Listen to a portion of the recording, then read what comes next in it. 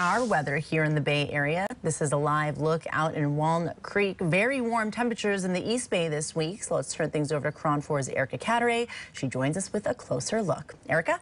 Hi, Sanaz. Yeah, temperatures in Walnut Creek right now are in the mid-80s. As for San Francisco, we're currently in the upper 70s. We have a shot here overlooking the Golden Gate Bridge.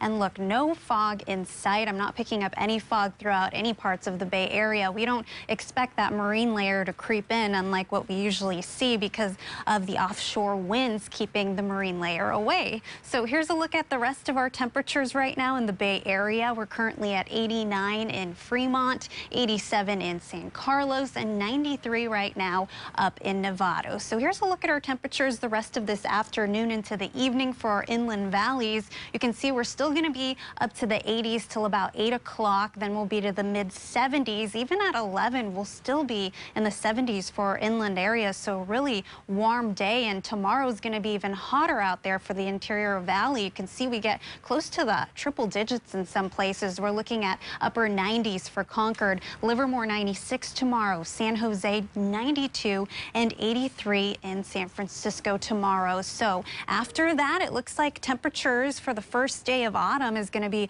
a little cooler versus what we're going to see tomorrow. Sanaz, back to you.